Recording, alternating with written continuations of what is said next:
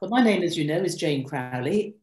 I practice now principally from Cardiff Chambers, which is my hometown, and where I did my pupillage and practiced as a junior until I took silk a very long time ago now in 1998.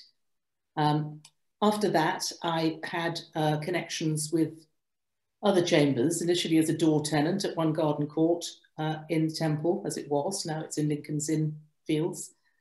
And I became a full tenant there for about 8 years until probably about 3 or 4 years ago when I reverted back to Cardiff and remained a door tenant in One Garden Court. I also have door tenancies scattered around the country in my enthusiasm to draw in work from as many places as I can. So I have experience of chambers in Birmingham as well, St Ives Chambers, where I have been associated for a number of years, and St John's Buildings in Manchester. Now, each of those chambers are, like my chambers in Cardiff, mixed common law sets. One Garden Court, as some of you will know, is a specialist family law set, and that's my particular specialism. But I do come from mixed common law chambers.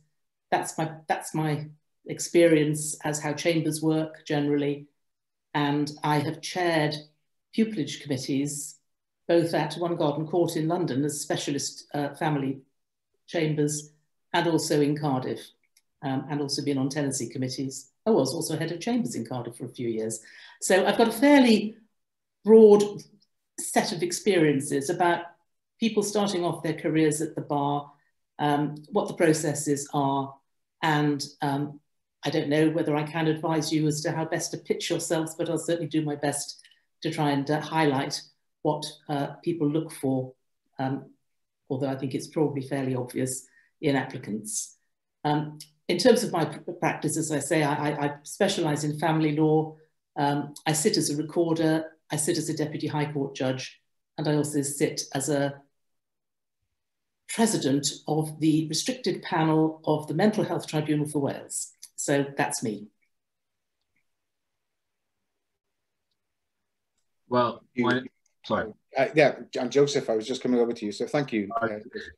I've just had a text from Tom Jones. He says he's joining, so we can expect him quite soon. Now, my name is Joseph Morgan. I'm I think, second-year tenant now. I was called to the bar in 2017, so still relatively quite a baby barrister, as they say. I did a common law pupillage at 9 Park Place Chambers, just down the road actually from Jane's fierce rivals, but both common law sets, both excellent sets in Cardiff. I did my first 6 months in crime and my second 6 months in family. Before that, I studied English for 3 years, and it was only really, I think, of maybe towards the middle of my GDL that I really understood what a barrister did, and at the same time desperately sort of wanted to be one. So I think everybody here is well ahead of the curve that I was on at my sort of comparative to where I was. But yeah, so middle of the GDL, decided I wanted to be a barrister. I was lucky enough to get a pupillage later that year, did my bar course in Cardiff. Obviously, I'm a Welsh individual, Welsh speaker, which I think obviously helps in Wales. And then did my pupillage at 9 Park Place and was taken on as a tenant in the following year. I still currently am technically a mixed practice individual. I'm drifting more towards family. I think that's just where the most work is at the moment, but I still do briefs in everything from as broad as crime, across the chancery, employment, immigration, and of course all areas of family law. So that's a little bit about my practice.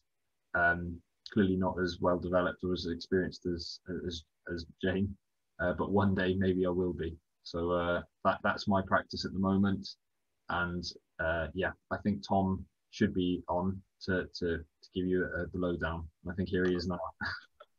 Here he is. Hello, Tom. Can you hear us? Hi all. Yes. Sorry, I'm late. I literally just finished a hearing, actually. Well, it's actually a perfect timing, as Jane and Joe have just finished introducing themselves. Could you possibly introduce yourself to the group, and then possibly say what type of work you have just hurriedly come across from? Yes, of course. I should also say it's very nice to see you, Harry. For all of those people who don't know, Harry is a former Ledlet alumni. He was one of the students that took part in the Lord Edmund Davis Legal Education Trust program, which is a social mobility charity which encourages people from disadvantaged backgrounds to get into legal careers. So it's delightful to see you, Harry. I have a common law practice at 9 Goff Chambers.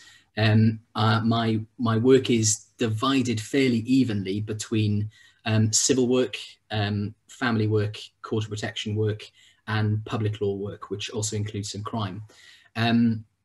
I've just finished a court of protection matter where I was representing a local authority in a particularly difficult set of circumstances relating to effectively lack of provision.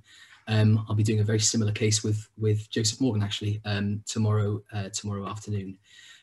My work is very varied. I represent a number of different clients, corporate clients, individuals, more and more on the civil and court protection side, which presents a number of different interesting legal issues. It's a very busy job. Court protection work in particular is very last minute. And so you can often receive last minute instructions on particularly urgent matters. I've been in practice now for 3 years at 9 Goff Chambers. I finished my pupillage in 2018. So there we go. That's an overview of my practice.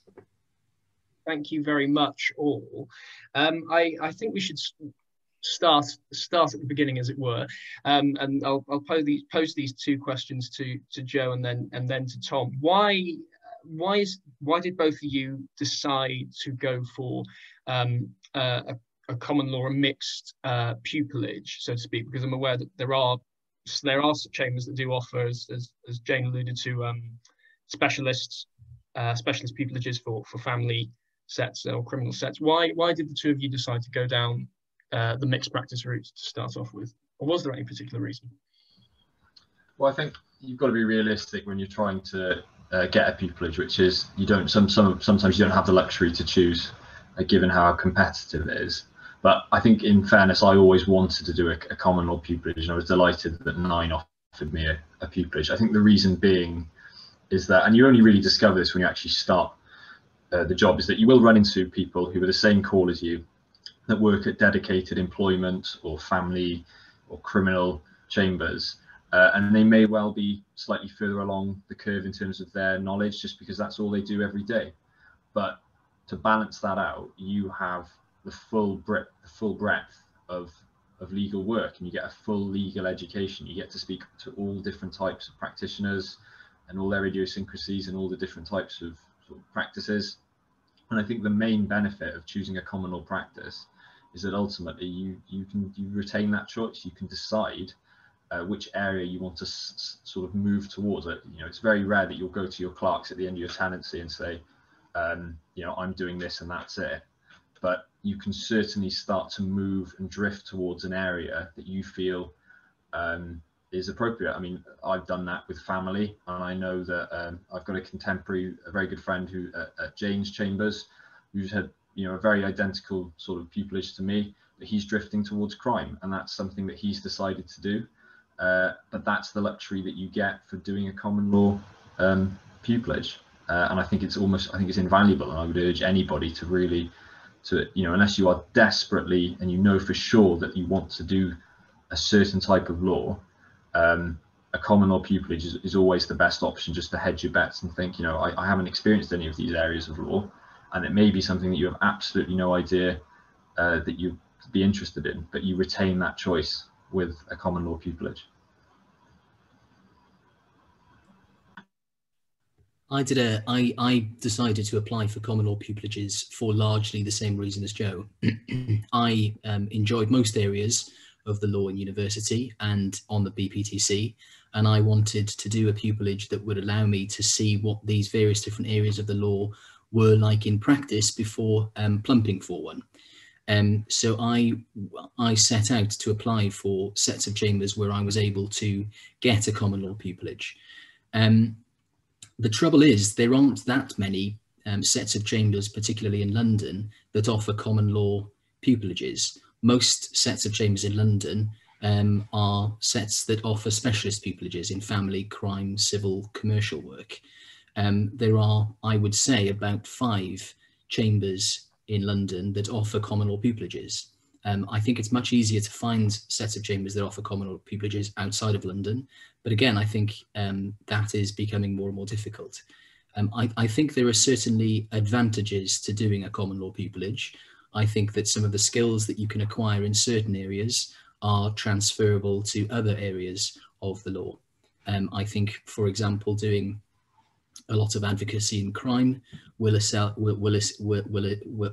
with a civil practice, for example, where you might not get as much cross-examination experience as quickly as you would in crime. Similarly, you might learn in family law how to effectively negotiate, which again might be quite helpful in civil as you become more and more senior and take part in joint settlement meetings and mediations and so on. So I think there are benefits to having a common law background.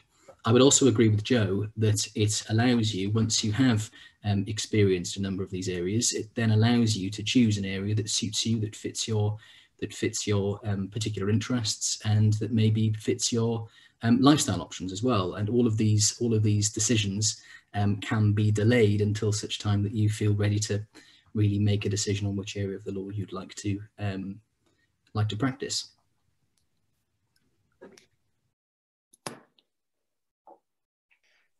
Jane, I wonder whether you can talk a little bit about your experience of coming to pursue a mixed practice, and also thinking about applying for pupillage, and how that might, your experiences, for example, might help people decide how they approach their pupillages if they're interested in common law.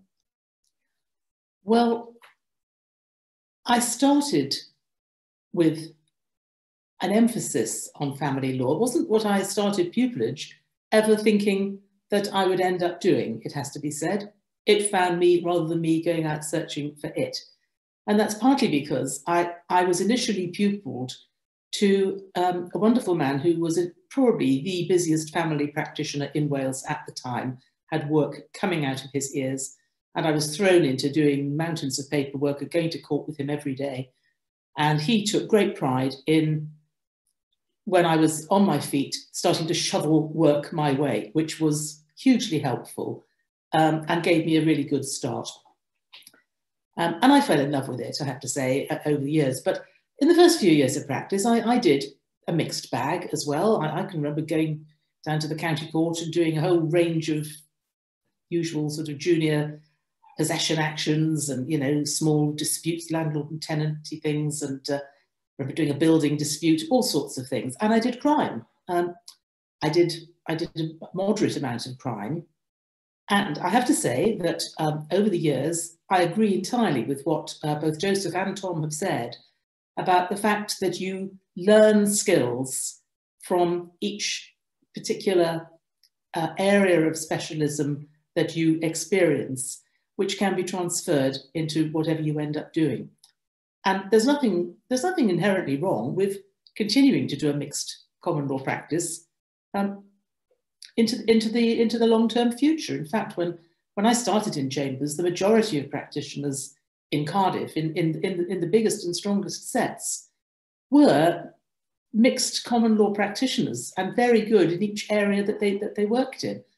Over the years, there's been much more of a push to specialise, I think, and that's partly, I think, just because of the sheer volume of work that comes in. And it's easier for clerks to have the same people who they can sort of put in one place and keep swapping briefs around amongst themselves. But I agree with what each of the others has said, that I think that there is real benefit in taking your time, experiencing a wide range of practice areas and learning skills, which you can pick up from each. One of the benefits of crime, I think, is that you really focus on evidence and the rules of evidence, because, you know, people are very hot, you know, admissible evidence, inadmissible evidence. Of course, in crime, you have the issues with hearsay, which isn't the case in family law. Family law hearsay in children cases is admissible, and then it's a question of weight.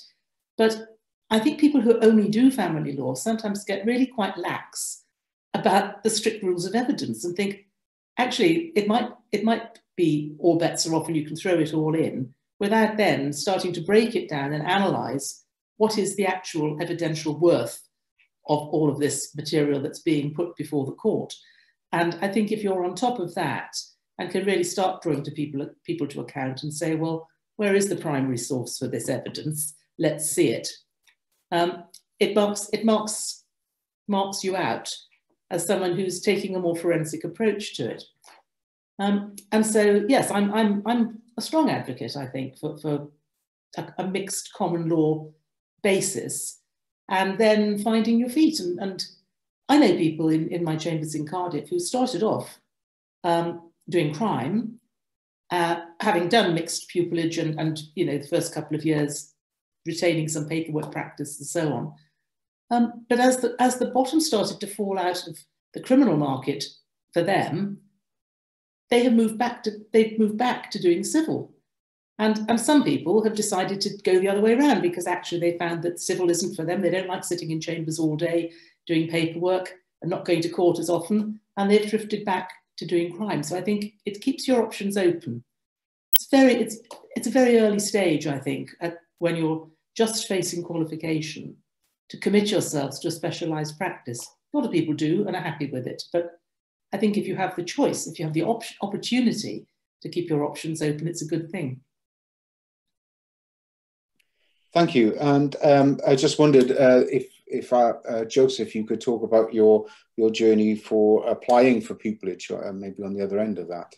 Yeah, so I guess my journey probably isn't that applicable, in the sense that I was very lucky and I applied for the first chambers I applied for. I actually got pupillage. I also applied for other chambers in the same sort of year and was dismissed at a few of those, and you know, 9 was the offer that I decided to take up on. I think applying for pupillage is basically the #1 question that, you know, I get asked. I'm sure Tom has the same experience. You know, what's the secret to getting A, an interview, and B, a pupillage? And the first point is that it's competitive. Okay, you know, you don't expect to be in your first year as an undergraduate and be offered interviews and pupillages, because unless, you know, you're top of the tree academically, you've got an absolutely brilliant CV, it does take time, it takes persistence, and very few people do get it in their first year.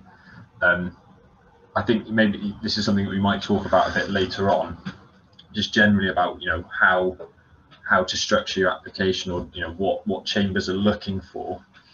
I think that the biggest tip I can give people for maximising their chances of getting a pupillage is to not treat the next, you know, if you're an undergraduate or you're on the GDL, is to start working towards that pupillage sort of now, especially in your holidays, taking on internships. If you're lucky enough that you can afford to do things for free, just work in a solicitor's firm for a week, or work in, or, you know, apply for mini pupillages, or get something on your CV that shows to chambers that this is what you want and you are prepared to work hard for it.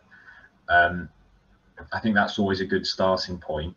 But certainly on my application form, I was lucky enough that I'd saved up enough money and I went to India and organised a placement there just by emailing somebody to say, look, can I work in, you know, can I just follow a lawyer out in Delhi for 3 or 4 weeks? And that was one of the things that they asked me about in my interview, because it just showed it's that something different that shows that you're actually very keen. I was very interested in human rights back then, and that was sort of something that I wanted to show to a panel of 6 or 7 strangers that, you know, I'm serious about this and I'm willing to work desperately hard for it. But I'm sure that we'll talk about that a bit later, but I think that's probably a good starting point. Yeah, thanks, Joe. Tom, could you? I'm not sure. Was 9 Gough Square your first choice, or how was your experience of the application process? And then possibly, Jane, after that, could you perhaps talk us through what your experience on committees have been like in terms of looking at applications?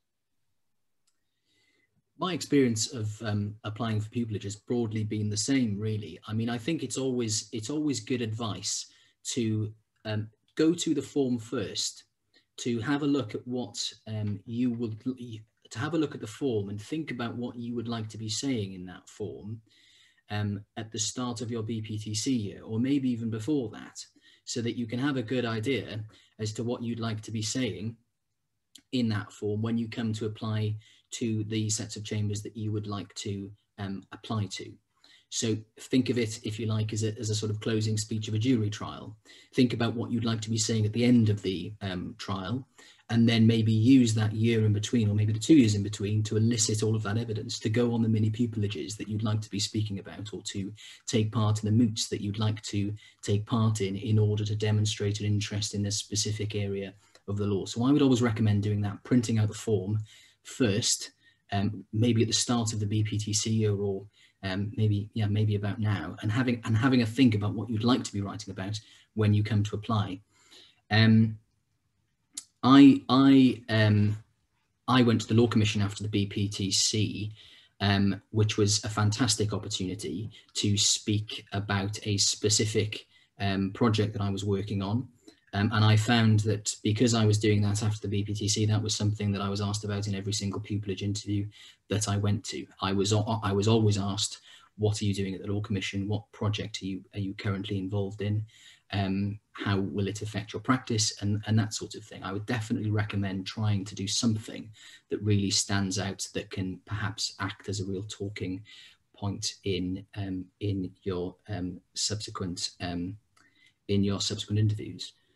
When I applied, you could only apply to 12 sets of chambers. I think that's changed now, Harry, is that right? But I found that when I was applying, most people who were applying applied for 4 sets of chambers that they considered to be above their reasonable expectations of where they would like to go, 4 that fell broadly within their reasonable expectations, and 4 below. And I think that's good advice. I think you should overestimate and underestimate where you'd like to end up, and you should be fine with that type of formula. How you estimate where you fall and what your reasonable expectations should be is a difficult question. I think a good starting point is the websites of the chambers that you'd like to apply to. See the sorts of experiences that the juniors in those sets of chambers have, and whether they marry up with your experiences. But yes, the 4-4-4 rule was something that a number of us in my BPTC group applied, and I would recommend doing as well.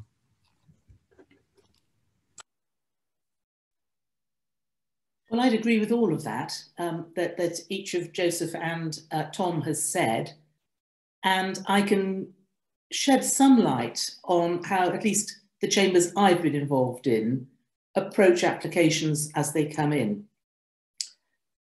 Just to give you a sense of the scale of the task, when I was chairing one Garden Courts or one GC's pupillage committee, and bear in mind that that is a specialist family law set, we were getting around about 240 applications a year for 2 pupillages. So that was the starting point. And when I returned and rejoined the pupillage committee in Cardiff, it was about the same, I think. We were getting somewhere in the region of 200 and something applications, again, then for 2 pupillages. Years ago, chambers used to be able to offer more pupillages each year. I can remember a time where we had 7 pupils in chambers. But I'm afraid that one of the downsides of the real benefit of pupillages being funded by chambers has been that they can't afford to offer as many pupillages, because it comes out of chambers. Chambers isn't a big public company. It's a collection of individual self-employed barristers who work collectively. So that I think has reduced generally the number of pupillages around. But how do we do it? First of all, we would have an initial sift of the 240 or so applications, and the committee does that. How do you sift? We have criteria, we have marking schemes. Marking schemes vary from chambers to chambers. There's a sort of general, there's some general guidance that's out there. but it's up to each chambers to set its own criteria, to set its own standardisation and marking. I mean, the obvious things that start off are A-level grades. What people are going to do about those currently, I think people are going to have to reconsider what they do with A-level grades. But in the past, it's been A-level grades, it's been degree grades or predicted grade, and it's obviously then been how people have fared in their subsequent examinations. Next thing we look at is scholarships. Has anyone, who's got scholarships already, who doesn't have scholarships? Doesn't matter if you don't have a scholarship, it doesn't mean you won't get a place in chambers, but generally, if you have a scholarship, there's some marks that go for that. There is commitment and relevant experience. Now, obviously, nobody's worked as a barrister, but the sort of things which both Tom and Joseph mentioned in terms of starting early, starting to think about what can you do to demonstrate that what you're applying for is something that you have thought about carefully and you really want to do is important. So mini pupillages, every chambers I think offers mini pupillages. Certainly in 30 Park Place, I don't think there's a week when we don't have a mini pupil in chambers throughout the year. It's obviously been a bit more complicated with COVID. We haven't been able to do it, but apart from that, there's always a mini pupil in chambers. That's a competitive process in itself, and there's somebody who selects who we give mini pupillages to. But there are 48 or so people a year who get the chance with us to come and do a mini pupillage. And I'm sure lots of other chambers do the same. Doesn't have to be mini pupillage, although you need to be shown to have done some.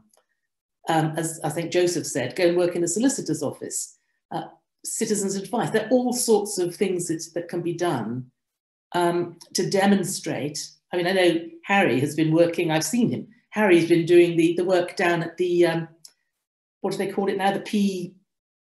Was the PSU, was the personal support unit, is now support through court. Yeah, that's a change of name floored me for a moment.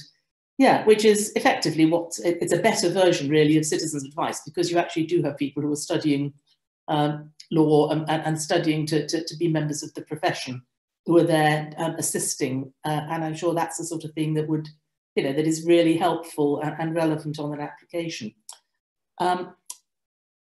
Advocacy, I think if you can demonstrate some advocacy experience, not necessarily going to court, but mooting. Once you get started on your training, there are plenty of opportunities for mooting. If you've debated at school, that's really helpful. Anything, public speaking, anything that you can show that you actually have been someone who can stand up on your hind legs and speak to an audience is helpful. I think outside the box a bit as well about what isn't necessarily directly related to a profession at the bar, but could be a skill that could be transferable. I'll give you a different example of that. It was my daughter, who's now a doctor, when she was making the very competitive application to get into med school, had to think of similar sort of things that she had to demonstrate to show how she was going to be committed to a career in medicine. And one of the things she did when she was about 16 was sign up to go tall ship sailing. She put it on her application, put it on her personal statement, and she wove it in a way that actually showed what she'd learned from tall ship sailing that helped with the potential for being a doctor. Even something basic like we had to do, we were on watches. I was getting up at 3 in the morning to do the night watch. Well, for medicine, that's quite useful. Someone you can actually wake up at 3 in the morning, be alert, do something responsible, working as a team, working in difficult and uncomfortable conditions. It wasn't anything to do with being a doctor, but every interview she went on, and she had interviews on every place that she applied, the one thing they all picked up on was the tall ship sailing. So, I think it's useful to think outside the box and try and think of something else that you might have done, or something else that you can find yourselves to do, which you could, A, make yourself stand out and be different from everybody else, and B, use it, weave it in as a relevant skill. What else do we have in the marking schemes? Anything that you've done really that that isn't necessarily law related. You know, if you've got a talent in music or drama or sport or, you know, anything, it's relevant because it shows that you're someone who has a rounded interest in life, that you are somebody who sometimes can work with other people. And there's usually a category which we don't have a proper name for, but it's usually sort of stellar component. And those sort of things go into that. Academic prowess, obviously, really important. But I can tell you that I've interviewed on a number of occasions where we've looked down the list of candidates, and there are 2 or 3 who really have, you know, the first class from, you know, from the Oxbridge, whatever, you know, and every bangle and bell attached to their applications. And they've been really disappointing when it's come to the interview, because they just haven't had that sort of quality that you can see, that you know can translate to sitting in an awkward place with a difficult client on a bad day, trying to establish a rapport, trying to build confidence, and really just engaging with difficult and vulnerable clients who, in common law work, that's often the sort of person that you're going to be dealing with. It isn't all walking into a room and dealing with, you know, the managing director of some major multinational, which sometimes on some levels doesn't require requires different skills, but it's a different skill set. So I think there are all sorts of things that you probably don't even know that you already have in your toolkit that you can reflect on and mould to assist an application. If you don't think you've got them, then hopefully you've got time to go out and try and acquire some of them. Because it's that marking scheme, and it has to be done because, you know, we've all done equality training and all of that stuff when we're on any of these selection committees. We have to have criteria, we have to mark in a particular way, and we have to be accountable if anyone questions how we have actually made our selections, that we have done it in a totally transparent and fair way. And sometimes that actually inhibits you a bit from that sort of gut reaction that you get when you see something and you think, oh, actually, it doesn't quite fit this and it doesn't quite fit that, but I think there's something about this one. And sometimes if that is the case, you can maybe just sort of tweak the stellar component category to move into the interview bracket. How many people get interviewed varies greatly. There was a time at 1GC when we used to interview 40 over a whole weekend in groups of 4, two interviewees in each panel. And then we decided that that wasn't actually giving us parity, and we needed to have the same people interviewing everybody because comparisons weren't working properly. And I think we reduced it to 20 and did 10 a day on a Saturday and a Sunday, you know, on a very, very exhausting weekend to try and find the best pair from that. But what I can tell you, and I think is something worth remembering and holding on to, is that I know I can think of at least 2 candidates who we interviewed at a point where they had graduated, they were doing their conversion courses and they hadn't started the bar course, and had made it through to the interview stage and had done very well in the interview stage and had really got down to the last sort of 4 or so, but didn't make it to the 2 who were selected that year. And they came back, not in the same year group, but they each came back a year later and absolutely nailed it, just totally nailed it second time round, because they had used that year and the experience that they'd had in, I think even just going through the interview process once probably helped.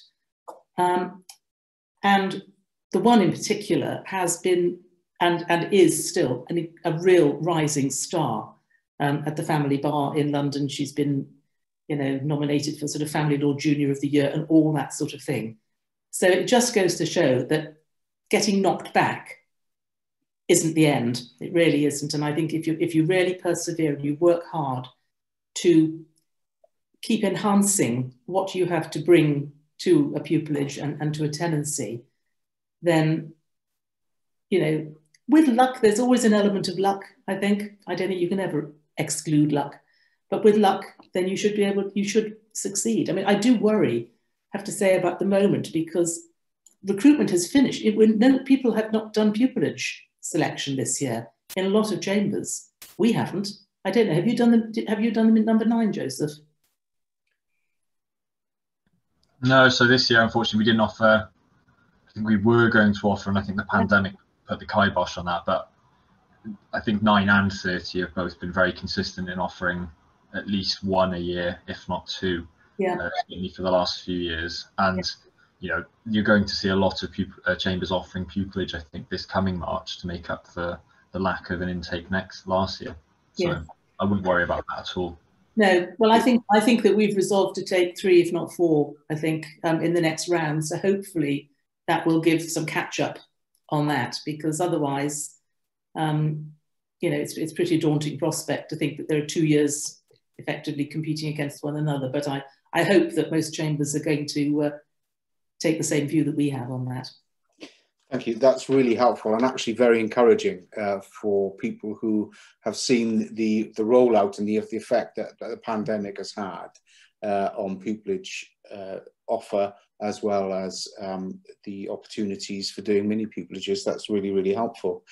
Tom, I just was going to ask you about your day-to-day practice, and I think it's really really pertinent that your days in court seem to be longer, shorter, or very, very unpredictable. So maybe it's a good time to start with you, I think, Tom, to talk about your day-to-day practice. Yes, of course. Well, today I had 2 matters in my diary today. I had the brief on the first matter on Friday of last week, and I had the brief on the afternoon matter yesterday evening. So life at the common law bar at the junior end is very last minute, and you do have to be prepared to be adaptable and comfortable sometimes in going into a situation, going into court, without necessarily having as much time as you would like to read the ins and outs of every single aspect of the application, or the ins and outs of every single aspect of the law. You do have to be prepared at the common law bar to often think on your feet. That's true in 2 respects. Firstly, it's true in the sense that you will have often very little time to prepare an application. And it's also true in the sense that you'll be doing a variety of areas of the law.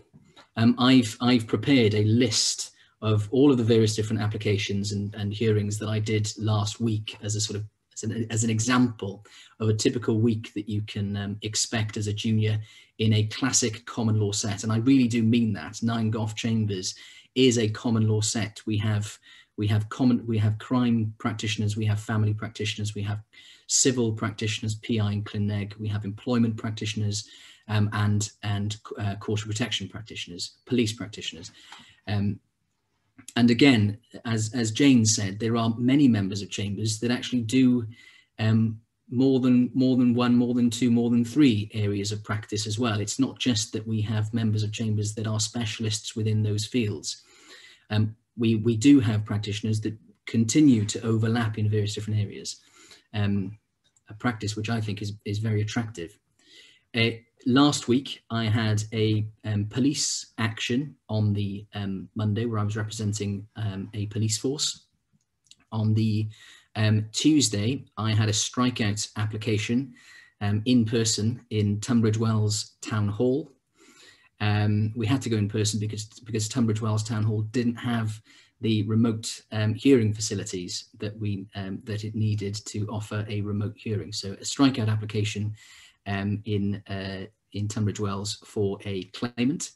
On the Wednesday, I had a Court of Protection directions hearing that was listed for an hour and ended up being, I think, 3 hours or 4 hours. I also had a fast track trial in a civil case where the issue was just causation. So that was a relatively short hearing. That's a relatively, a fast track trial is a relatively straightforward civil matter. And then I had a papers day with a round table meeting. So life at the common law bar is very varied indeed. That is a typical week at the common law bar.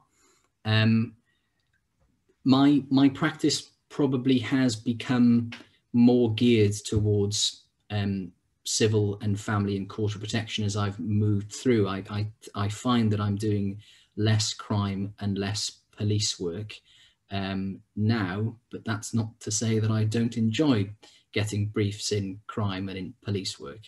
I like the fact that I have still a broad common law practice, and I welcome it. At Ninegolf Chambers, you are required to do all areas of the law for 3 years. And after your 3 years is up, you then have a meeting with the clerks, and then the clerks say, you know, what have you enjoyed? What would you like to continue doing? And then from there, you can decide if you want to start to specialize in a particular area. You don't have to. A lot of juniors don't after that 3-year period, because they've got to a stage where they enjoy all areas that they are doing at that stage. I would say I'm conscious that COVID-19 is a separate issue on the agenda, but I would say that having that broad common law practice has proved particularly helpful since March 2020.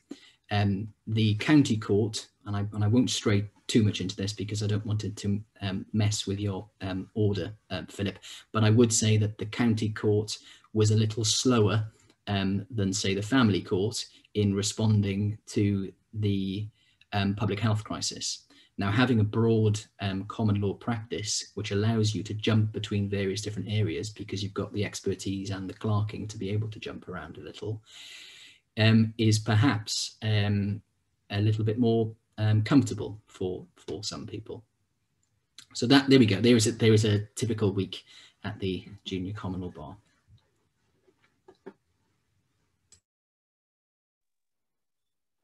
Thank you, Tom. I mean, I see, Joe, that you've answered sort of partly what a working week looks like for you. Yeah. But how would you say would you say there's been any sort of noticeable change in your formative years since pupillage? What would you say you noticed about the uptake of work as opposed to the stuff that you would have done in your first and second six? I think the main point is that it swings and roundabouts. So some days you will, as Tom's found now, you'll be in court till 6 p.m. You might then have a brief to prepare for the next morning, which you might be prepping until 8-9 o'clock at night. But the point is that that's not every day. Just to give you an example, today I had a conference at 10 o'clock in the morning that finished at 11, and I prepped everything that I'd really been given papers for, so that I was finished at 11 o'clock today. Now that's really the great thing about the bar is, as a solicitor, you're clocking back in and you're staying in your office until 5-6 o'clock. But at the bar, that rest of the day is to yourself. So I basically did whatever I wanted really until 6 p.m. tonight. Now tomorrow, I've got 2 hearings, one at 10 o'clock in the morning, and then straight into a case opposite Tom at 2 o'clock. And I know I haven't had papers for my case on Thursday yet, which are going to come in at some point tomorrow. So tomorrow is going to be the exact opposite of today. It's going to be, court twice in the day and then papers in the evening. But that's sort of a really good microcosm of what the bar is like. There are some days that you think this is unbelievable. How has this happened? I've got the rest of the day off and I've earned X amount of money. And there's other days where you think this is a hell on earth. How on earth am I going to sleep tonight? But it's all swings and roundabouts. But in terms of how work has moved on, I think when you start at the bar, you find yourself getting into all sorts of bizarre situations with clients and crazy encounters. And I think that's just your own inexperience, not being able to manage a client properly and allowing sort of the client to run away with things a little bit. And you end up getting into really mental situations. Now that happens less and less, I think, as you get older and you become a little bit more experienced and you can start managing people a little bit better. Obviously, the more senior you get, the more complicated the work will become, the more challenging the issues in the case. but that's, you know, that's any industry. So I don't think the bar is different to any other industry like that. You will not be chucked in at the deep end, or at least any self-respecting chambers that looks after its tenants will not do that to you. You will be given work that is relevant to your level of call, and you'll all be taught on the bar course the code of ethics, that if you get given a case that you simply don't feel ready for, that's not a problem at all, and nobody looks down on it. I've given cases back. I'm sure Tom may have done, and I'm sure Jane may have done many moons ago. So, you know, it happens to literally everybody, that you sometimes feel that this is maybe slightly above your calling. And that's, you know, one of the nice things about the bar is, yes, you have a duty to each case, but there's nothing to say that you should be acting above and beyond your own competencies. But that obviously happens less and less the more experienced you get into your practice. And I think following on from that, I'd say that one of the great strengths of a good, strong set of chambers is the support that you can get from other members of chambers. I mean, I would be really disappointed if any member of any chambers that I've ever been associated with felt that they couldn't at 8 o'clock, 9 o'clock, even 10 o'clock at night, when they are preparing a brief that they've only picked up at 5:30, 6 o'clock that evening, that they couldn't actually pick up the phone and phone one of us if there was anything that they felt they needed to talk over, double check or discuss. And I think that that would apply in pretty much any set of, you know, any decent set of chambers, that people want their junior tenants and their pupils to succeed. They want them to do well, and they want to be supportive. Thank you. Again, really interesting, and interesting to hear how people's practices have developed from the early days going on to more established practice. And Jane, could you just give us a flavour of your practice on a day-to-day basis, coming from the more senior end? Yeah. Well, I tend these days to be involved in lengthy cases. I don't work from day to day very often, unless it's a case management or something, or having a consultation in preparation for one of those big cases. I mean, this year, for example, my year has been mostly dominated by one case, actually, which started just before Christmas. Wasn't able to get off the ground properly, although we had about 6 or 7 days then. Started in January, I think towards the end of January, listed for, I can't remember how long it was actually listed for originally, 6 weeks, something like that. For a whole combination of reasons, it ended up taking a whole lot longer than that. Moved into COVID, remote hearings, and so on and so on. That's not entirely unusual for me, because I work now almost exclusively in childcare work, child protection, you know, the sort of most complex child abuse cases, which, you know, they're pretty grim at times, and they can be enormously complicated and multi-party. To give you an example, when we were working on that case on remote hearing, each day we had, I think, 27 participants on remote access. By the time we had all the parties, the interveners, the silks, the juniors, the solicitors, the intermediaries who were needed for several of the vulnerable people who were also involved in it, the judge, and so on. And so I tend to work, I think to have a 10-day case would be about the minimum of what I do. So it's all very intense for bursts of time. This week, I've had a really quiet week. I mean, that's partly because I've taken it off to prepare for something that's coming up. I've got an 8-week listing in January. But it's been nice to be at home and to be able to manage my time a bit. So it's very different from life at the junior bar. And life as a silk doesn't always give you the indulgence of being able to take a week off just to prepare. I've had times when I've been back to back. You know, you finish a big case at 6 o'clock, you know, 4:30, whatever, on a Friday. Spend the weekend writing your closing submissions before you're starting another big one on Monday, and it's knackering, to be honest. I mean, it really can be, and it's the same at the junior bar. I mean, it's once you get into your stride. I'm not saying this to put you off, ladies and gentlemen, but I think you need a realistic view on how life can be. My husband and I were speaking, he's a solicitor with his own practice, and we were saying only the other day how it has been that for most of our married life, we've never ever taken social commitments in the week, because we just can't rely on being able to say, yeah, we can come round for dinner on Wednesday, because odds are one or other of us has to cancel, either because someone's not back in time or because you've got work to do or something like that. So it is very demanding. I'm not going to dress that up and pretend it isn't, but it is so rewarding. You know, I mean, I still get a wonderful buzz from what I do. I love it. You know, some years into being a barrister, suddenly I hadn't even realised, hadn't thought it through. Shows how bright I am, I suppose, that it hadn't occurred to me that the pathway to being a judge was actually to be a barrister or a solicitor. But in those days, it was mostly being a barrister. And it was only when I was appointed an assistant recorder, because that was the route into being a recorder in those days, that it occurred to me that there was this potential pathway to a judicial career. And I have thought about it from time to time. And it's never appealed to me. I like doing it for the odd week here and there, it's fine.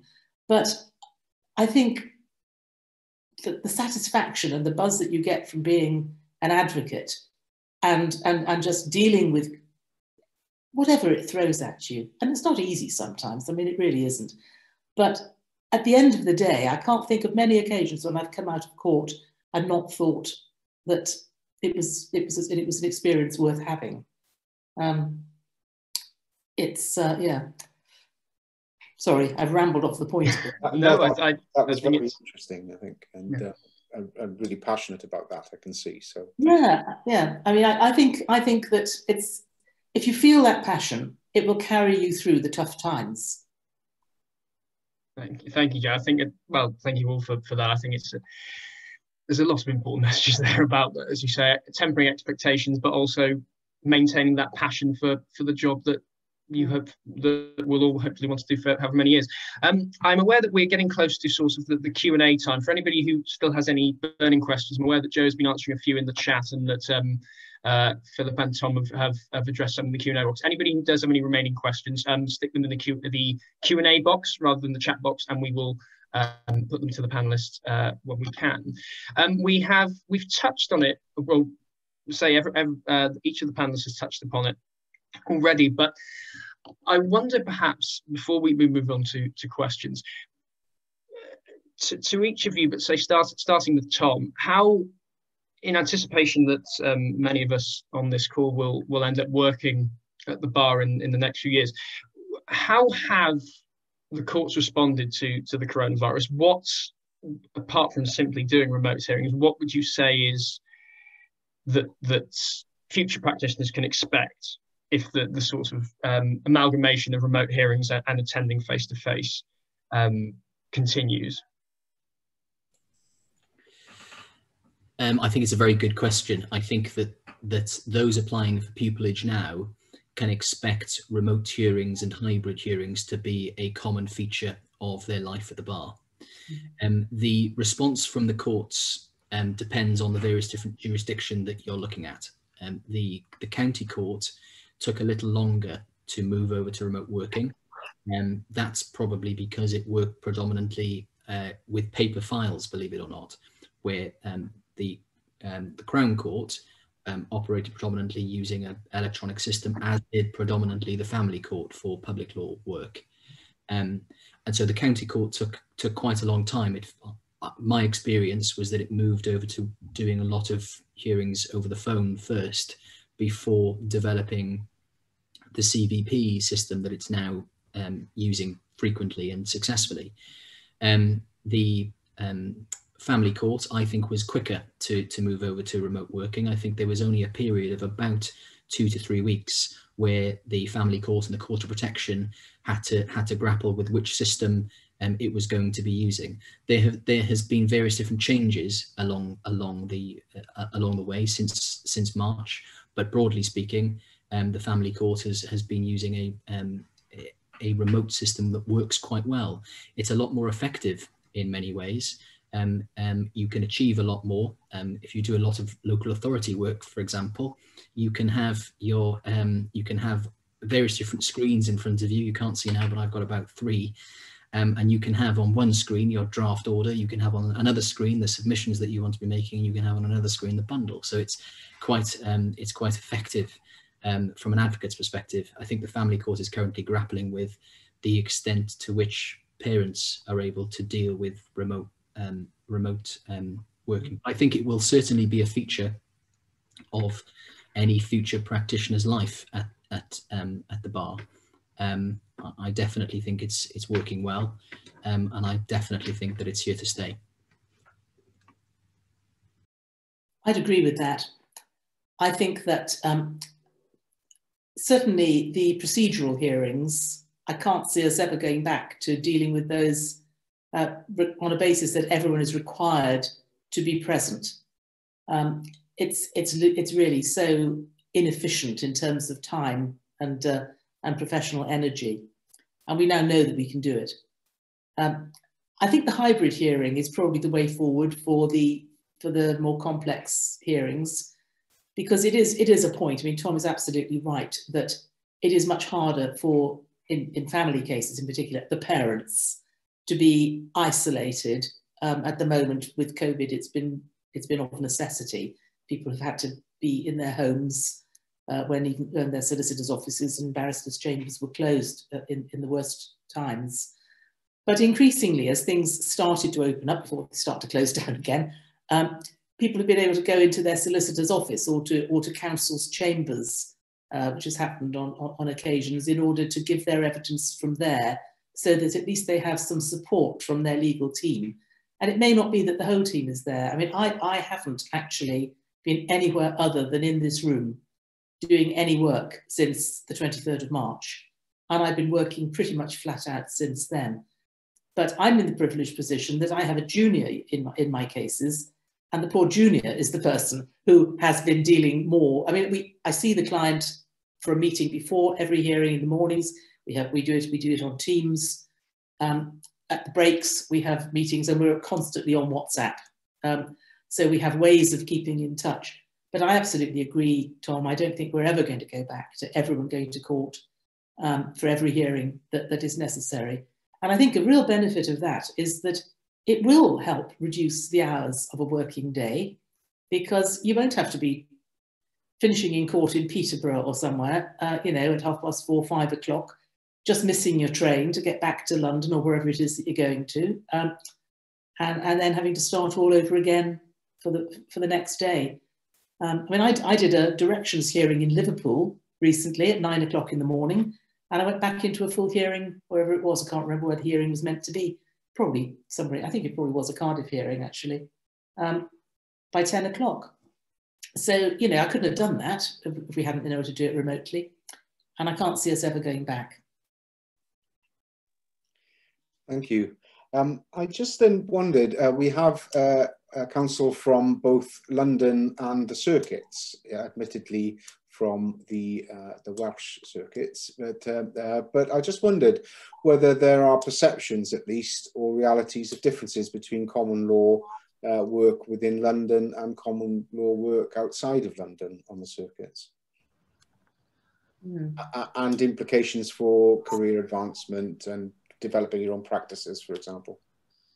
I think based on circuit, the habitat is a lot smaller, and you see a lot of the same faces a lot more often, which probably lends itself to people being pleasanter. I know London just has a reputation of people being a bit more cutthroat. I haven't practiced a lot in London, but you will always see the same faces in a circuit roving room, and I know it's the same whether you're on the northern circuit, up in the northeast, the southeast, all of these different circuits. You usually see the same sorts of faces. Even I'm against Tom tomorrow. I've appeared in front of Jane when Jane's been sitting on the bench. There isn't a barrister or solicitor really that I haven't been involved in a case with, and I've been here 2 years, and I think that actually lends itself to a much more pleasant dialogue with other practitioners in your practice, because you don't want to be the person that is seen to be, you know, I mean, there's nothing wrong with being difficult, you know, plenty of people are difficult, but it's being, I guess, just being pleasant and just being kind to people as well, which makes a big difference to people's well-being as well. And, you know, that's why I think, you know, practicing out in Wales, at least, I think, you know, it's lovely, really. It's a very nice environment to practice in. But I think Tom's probably the best person to answer, because I know he does a considerable amount of work in London and off circuit, as does Jane, obviously. Well, I was also about to pass the buck over to Jane as well, because for those reasons. Yes, I mean, I'm based in Chambers in London, but I'm from South Wales, and I'm very proud of my Welsh background, and so any opportunity to go to Wales, I'm at Paddington. My clerks they also know that I have an interest in developing a practice in Wales, and so any Welsh work that comes into Chambers, I often sort of get first dibs, if you like.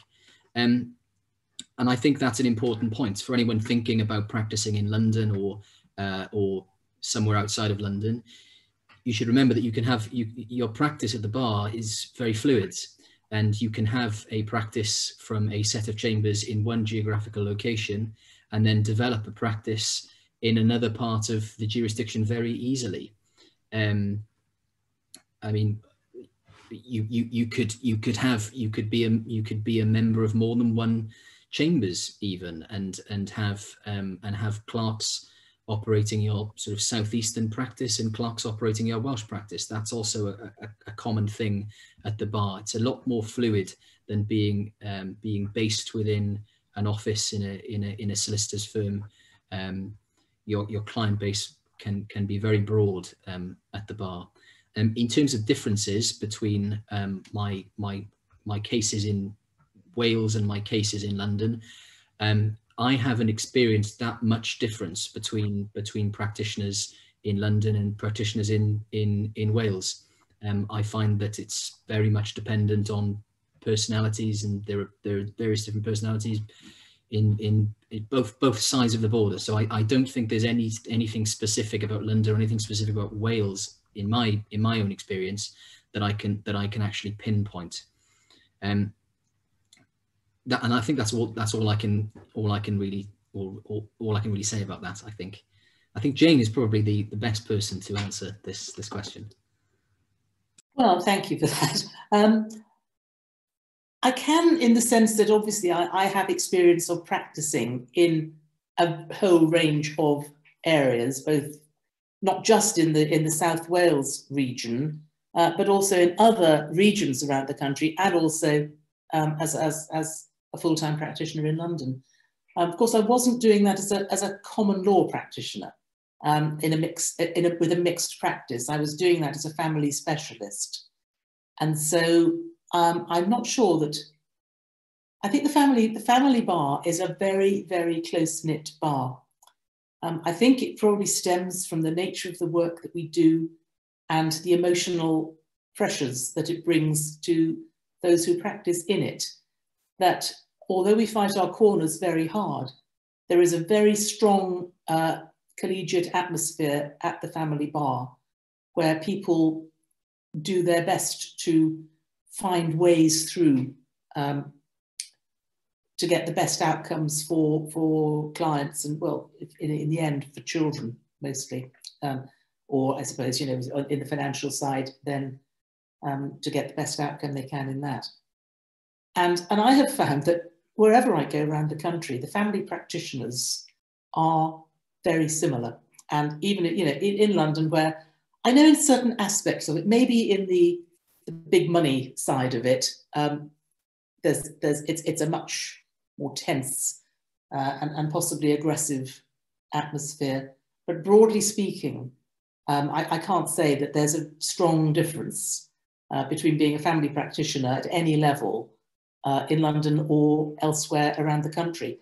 I mean, I think that a very striking difference as a junior that I would note is the question about travel.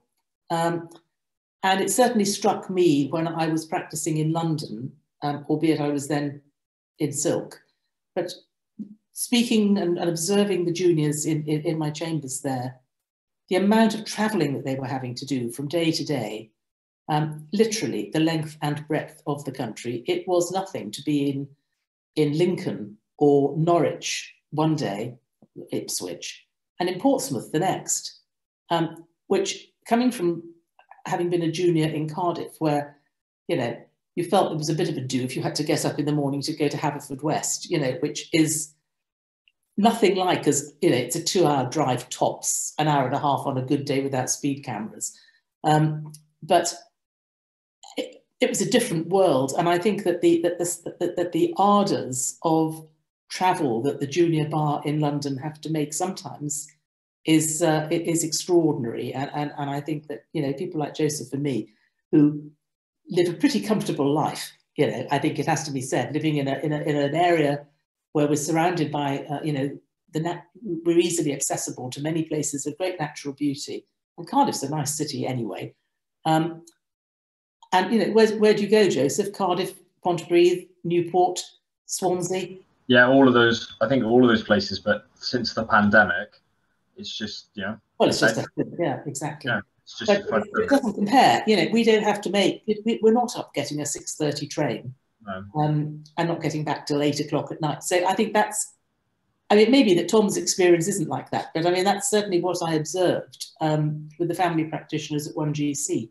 Hopefully, as we were saying, with more remote hearings coming into the mix, that might be alleviated, but it's not going, that won't go away completely when things get back to normal.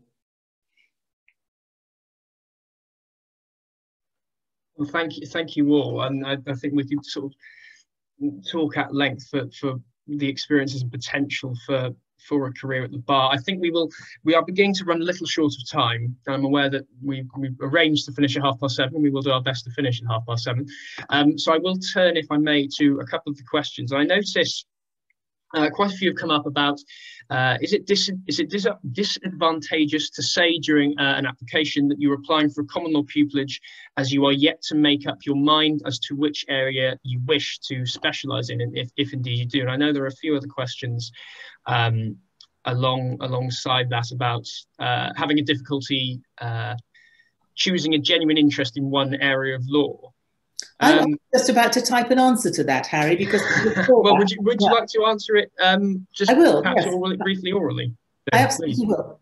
If I'm on the pupillage committee, I don't think it does, because I think it's unrealistic to expect someone who's applying to a common law set to have a clear view about exactly how they want to direct themselves. And I think it's actually healthy to have an open mind.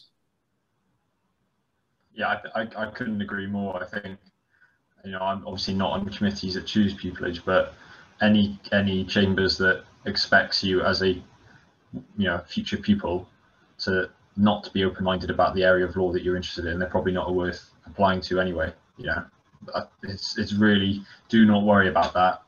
You literally know very, very little when you make your application to pupillage, and the applicants who do well are the ones who accept that and are ready to learn. And that's as simple as, you're never going to know everything as a first year pupil, no matter how good your grades are. Yeah, I would also agree. I think it'd be a very good answer, actually, in a pupillage interview to say, I don't know which area of the law I want to practice. I want to try them all out first before I decide which one I want to do. I think that's actually a very mature answer. I should say that all of these things are very subjective. I don't know what the pupillage committee members would actually, how they would respond to that. If I was on the receiving end of that sort of answer, I would think that would be quite a mature answer to give. Thank you. We've got some questions here around mini pupillages and also time up for vacation schemes. So there's some questions about, does it matter that you haven't done a mini at the chambers that you're going to apply to? But also, is there a value in undertaking vacation schemes at law firms to show evidence, or does it evidence of interest in wider law, or does it show a lack of clarity and motivation to be at the bar? Okay, well, shall I take Emily's question first? Does it matter if mini pupillages aren't at your chambers? No, it really doesn't. because we all recognise that not everyone can can obtain mini pupillages in the places that they necessarily need to be, and there might be all sorts of reasons for that. Least of which, or prime of which, is actually availability of mini pupillages. When we're looking at mini pupillages, we're looking at somebody's commitment to give up time and to spend some time exploring what it's like to be a barrister. And I haven't ruled against people. When I was in a specialist family chambers, the fact that people had done mini pupillages in mixed common law sets or other specialist sets, I don't necessarily rule against them, for the reason that we were discussing it with the previous question, that actually I think it's really sensible to cast your net and look at other areas of law before then committing. And if you've then honed your application down to say, but I particularly want to apply to your chambers because X, Y, and Z. And I think that's really important, is actually being able to pitch your application to your chambers as well, because I think there is a bit, I'm not sure, I haven't done pupillage now for the last 2 years, I think, and I think they've changed it slightly now with the forms and so on. But I hope that you can personalise a bit for the particular chambers that you're applying to. Is that the case now, Joseph? Do you know? I don't know. Yeah, I was going to give a very similar answer, which is just usually common sense. You know, if don't say how much you enjoy crime when applying to a family law set of chambers, you know, it's just really basic stuff. I think I was going to ask you as well, Jane, because I've just seen a question in the chat, and apologies if Philip, you were going to ask this anyway, but I think it's important because we address all these questions to lots of undergrads who are there, sort of quite young, starting out on their careers. But there's a question here from Nick, which talks about, you know, I'm asking this to you because to my knowledge, neither me nor Tom have children. And I think that's probably incorrect. And given as you're a parent, I think Nick's asking if you have any tips for successfully managing your family and work life. Oh, God. Have you got any tips for parents entering the profession? Because, you know, I think your chambers has recently taken on a mature pupil. If I'm not correct, I think there was a criminal practitioner who's been taken on, who's in his late 40s or something like that. So, you know, it does happen quite often that people who are more mature come into the bar. But have you got any specific experience with that, Jane? Oh, well, on being a parent at the bar, it's tough. You know, it is difficult. You know, when I started at the bar, I was, you know, straight out of, you know, I just university, bar finals, pupillage, single, you know, then, you know, got married. I think I'd been in practice for about 10 years by the time I got married. 2 children within 20 months of one another. And yeah, ask my children, I don't know, ask my children how I managed it. They turned out all right, let me say that. How they experienced their childhood, goodness only knows. I mean, I was never away. During their formative years, I was never away. I was lucky because I was working principally in Cardiff back then, and I was never away at night. I was always home. Sometimes I was late getting home because I was, you know, late con or stuck at court or whatever. But I was always there, and it was only in later years that I started my great journeys around the length and breadth of of England and Wales. It is difficult. Tips, I don't know. You just need to have good support and good backup. You know, you need to know that you've got someone in place when your child wakes up in the morning and throws up and can't go to school. You need to be able to manage that system, and it does put pressures, and it's not easy.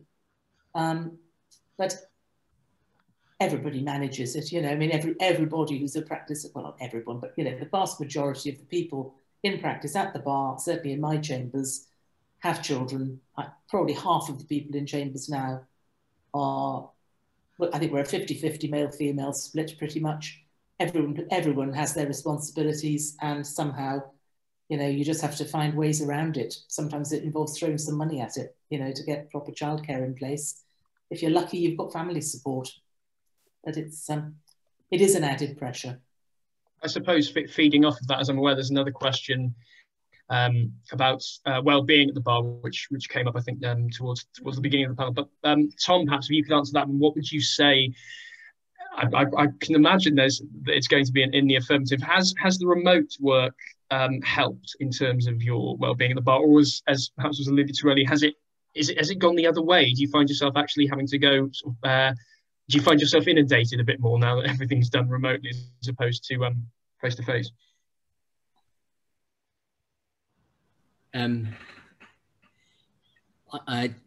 Jane asked earlier if I travel a lot. I did before lockdown. I used to travel a lot. I would travel very far every single day. Now I can get up a little later and I can go to bed a little earlier. And that really helps with well-being, I think.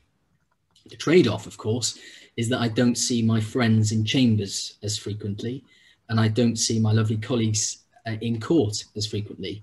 One of the nice things I have found about my first 3 years in practice is the chats that you have with your opponents, either before going into court, or the chats that you have with your opponents after an application that maybe the judge has been particularly difficult, and you want to just have a bit of a chat about it and unwind. And that's an important process, particularly at the junior bar, particularly at the junior common law bar. I can remember doing some applications in areas of the law that I was unfamiliar with and speaking to more experienced counsel on the other side about how I could do the application differently if I was to do it again. And that really helps with your well-being, just to know that you're on the right lines. There's less scope for that in the remote world. And there's obviously less scope to do other broader nice things in Gray's Inn and so on. So that has a sort of negative impact, but I think on balance, I would say that remote working must improve a person's well-being, speaking generally. It allows you, perhaps after an application, as opposed to jumping on a train and going back to chambers, it allows you perhaps to go for a run over lunch, or to make sure that you actually keep hydrated during the day, because you don't have to carry your water around with you. All of these things are possible with remote working that weren't possible before. So I would say on balance, it has improved things. I think it will take some time for the bar to get around all of the various different negatives which I outlined at the beginning, meeting colleagues possibly remotely for drinks and so on. I mean, we started to do that at Langhoff Chambers, to have sort of weekly catch-ups on Zoom with the juniors to make sure that everyone's sort of okay and we're checking in with each other. That's only really starting to take effect now. Hopefully we could get to a place where that's a regular feature of life at the junior end. But on balance, I would say it's definitely improved well-being. Thank you, Tom. I don't know if anyone else had any further comments to add. I'm just going to allude to the question about doing the GDL, and in terms of when you actually learn the law needed. I mean, I'm someone who went through the GDL on the Bar Course now. You do start learning about stuff. But Joe, when would you say that, I think the example given in the question is family law. When did you start to feel as if you began to learn law properly, or law that was applicable to practice? Did it come to you on the Bar Course, or was it more that when you found yourself in pupillage, that's when it really started to kick in? Yes, so I didn't do any family law modules on the GDL or the Bar Course, actually, and I predominantly practice in family. I think people are quick to say, oh, I don't use anything I learned on the GDL or the Bar Course in practice, but I think you do learn just really basic stuff, just how to address judges, the priority of court systems, etc. So there are really basic things you'll learn on the GDL that will be useful. Similarly, the Bar Course, you learn a lot about advocacy. That's pretty key. But I think the most of the stuff that you learn from family law, I mean, the bar and practice is so varied that there's going to be you're never going to have an answer in a textbook to a case that you'll have. Each case is different. And I think most of it is you learn it either in your first or second six, or really in the first few months that you're doing it, because that's when it matters, and that's when you're actually advising real people rather than just a problem on a piece of paper. So it's certainly, pay attention to your Bar Course and GDL, and results on that can be really beneficial to pupillage. I mean, just giving some people some hope. I didn't do very well at all in my A levels. I think I got 3 Bs, but I managed to get it together on my degree. Came out with first class honours, which sort of gave me the open door to get into pupillages. So academic achievements are very important, especially in London. London sets will expect top of the tree academics. But that's not to say that if you come out of university with a 2-1, even a high 2-2 with very good grades, that isn't an absolute bar at all to the profession. I know I've sort of deviated slightly back towards what it takes to get there, because the most important thing, and what should be all of your priorities, is simply getting a pupillage. I think if you're good enough to get a pupillage, you'll probably figure out the rest of it later. That's got to be your number one priority, is getting your foot in that door. There is a question, thank you, that Jane has answered in Q&A, but I think it's an important question that might be useful generally, and that's about providing evidence for why you have a particular interest in law beyond the simple I have a genuine interest in, and any advice maybe that people may have for that question. I think it's a common apprehension, I think.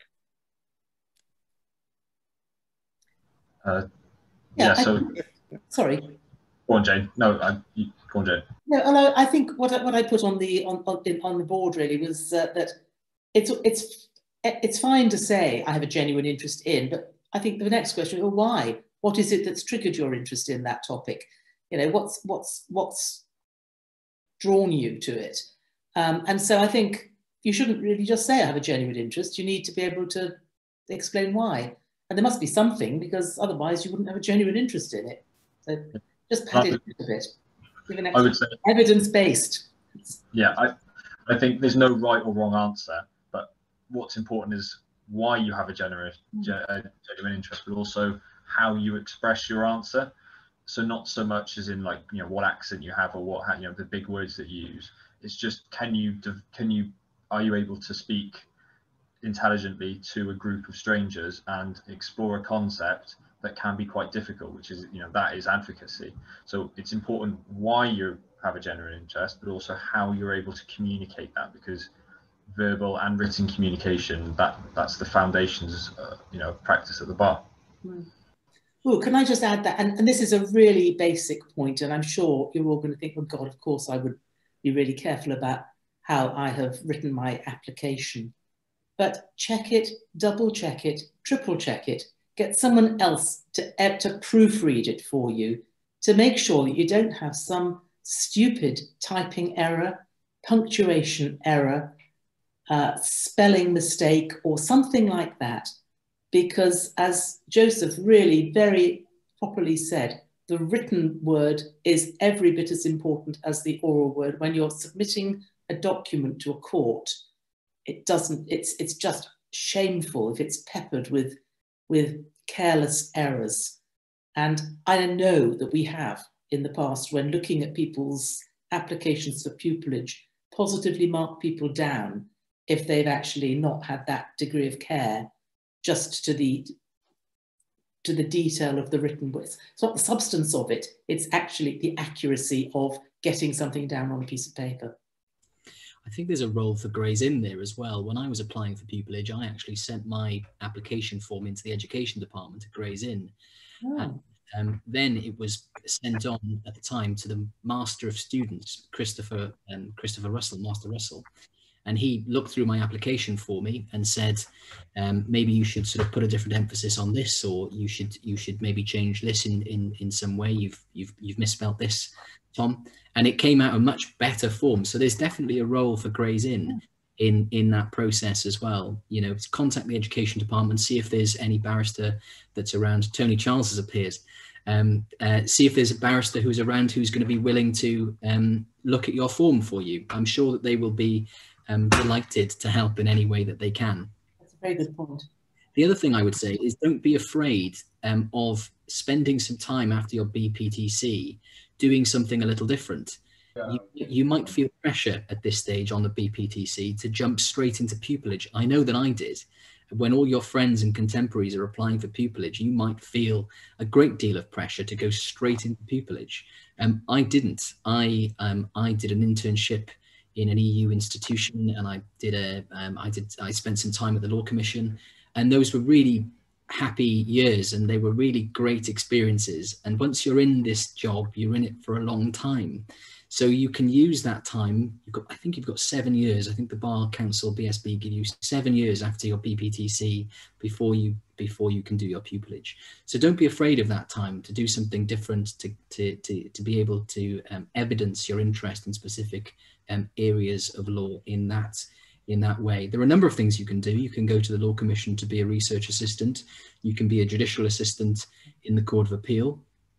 I think the High Court has also extended the judicial assistant programme recently, although that might be for junior practitioners, but certainly that's something that you could look into. You could paralegal, you could teach, you could do an internship in an international organisation, and I think that Gray's Inn have a number of scholarships available for anyone who's interested in doing an international internship. So do explore all of those options. They're all available to you. You don't have to rush straight into pupillage if you do want to take some time to do something different. I definitely endorse that. That's very sound advice, Tom. Thank you very much, Tom, and to everybody. I think Tony might have appeared because it is time to, I think, getting time to wrap up. No, not at all. I mean, you can go on as long as you want, Harry. I know I jumped in because there was mention of the education department in Gray's Inn. So I was just going to say that many people on the webinar are probably scheduled for the pupillage application advice session that we're running shortly. If you're not, and it may be too late to get into that session, then please drop me an email. Exactly as Tom described, you know, we will do our very best to get something in front of someone that can help. And the other point that Tom raised was about internship awards, which we do offer. So please go to the website if you are interested in doing something different. It has to enhance your CV and prepare you for that all-important pupillage application. But please visit the website and see the information on internship awards. Sorry, that's all. May I just say, before we wrap up, that last week, in my capacity as a bencher at Gray's Inn, I attended virtual call night, which was an unusual experience, but a very worthwhile experience.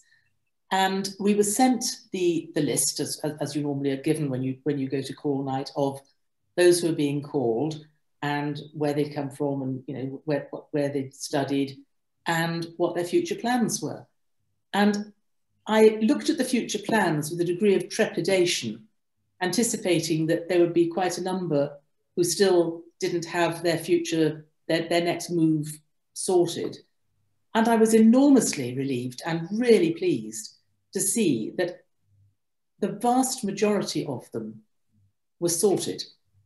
They either had pupillages lined up, or they were, in some other cases, actually people from overseas who were returning to their countries as planned to continue their qualifications there, and already had something lined up there. So when we had our little breakout rooms for the virtual cocktail party and drinks afterwards, each person I spoke to had a really good plan and was well placed. And that actually was a striking contrast to other call nights that I have attended, where it's been very difficult sometimes because so many people haven't. So I think that was a very positive occasion. And I really hope that all of you, in the fullness of time, have similar positive outcomes. Yeah, I think just to finish up on that, my last 2 pence is that, you know, it's a great career. It's an absolutely wonderful career with highs and lows. But the point is if you work hard enough and you want it bad enough, then you will get there. It is definitely not an impossible profession at all. Lots and lots of my friends didn't get it first year, second year, third year. There are people in my chambers who applied for 8 or 9 years, but when they get there, I think it's all worth it in the end. So just keep going. You might think that this isn't the profession for you, given maybe your academic achievements aren't what you would want them to be, but that can be covered up by just sheer hard work and a really good attitude, and I'm sure you'll get to where you need to get to. Thank you. I think it's only fair, Tom, that you have your last words as well. I think in this case, and any advice or encouragement that you can give to people going through the process at the moment. Just to follow on what Jane said, I remember when I was doing my BPTC, I attended a moot workshop which was judged by Eleri Rees, who was the former recorder of Cardiff. And I spoke to Eleri after the moot, and she was just wonderful to speak to, really inspiring and really encouraging of younger members of the Inn coming through. And from that, I marshalled her for a week in Merthyr Tydfil Crown Court, which was brilliant. And then in all of my pupillage applications, I spoke about what I'd seen in that week with Eleri Rees. And I spoke about a cross-examination that I saw that was particularly impressive. I mentioned a bad character application that I'd seen, which was made sort of off the hoof and was really very good and powerful and persuasive. And I was asked about that week in most of my pupillage applications. So I would say, I would agree with Jane, attend the Inn's events, because you never know who you're going to meet, and you never know what opportunity might be afforded in attending one of these moot workshops or whatever it might be. And I was asked about that experience in most of my pupillage interviews. So I would definitely endorse what Jane said about attending as many Inn events as you possibly can.